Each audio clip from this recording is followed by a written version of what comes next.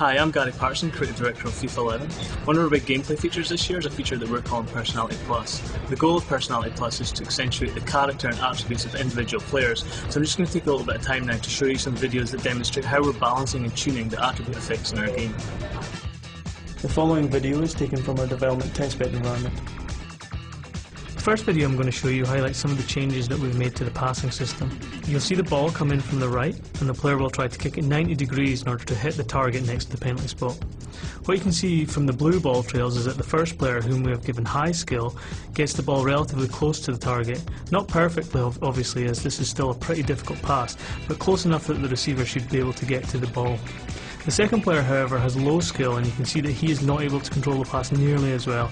This is a significant change for FIFA, and one that we believe will add more depth to the game by forcing you to think more about how you can build up play and who you are making passes with. I'm now going to show you a test that we do on the shooting attributes. This time the video is side by side, and you can see that we have two players, one high skill and one low skill, both hitting the same shot over and over, aiming for the top left corner. The red and blue boxes indicate where the ball crosses the goal line, and you can see that the variance of the high skill player is much lower, but also the accuracy of the high skill player is much higher than that of the low skill player. In addition to shot accuracy, we're also giving the best players more shooting animations to allow them to make shots that others can't. One example of this is agile 180 degree shots.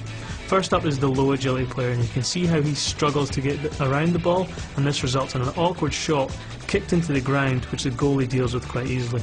In contrast, the high agility player can take the ball much earlier and is able to make a stronger contact, and in this instance is able to score. The next video shows one example of how we are testing that the dribbling attribute has the effect that we want. You can see here the difference in turn and circle between a low and a high skilled player. The high skilled player being able to play his animations faster and link two animations together quicker, but also keep the ball closer.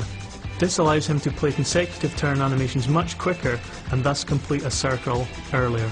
Creating personality and defending has always been something that we have struggled with in FIFA, and is something that we're trying to address in 11. You can see here how a high skilled defender and a low skilled defender react as a dribbler tries to cut inside him.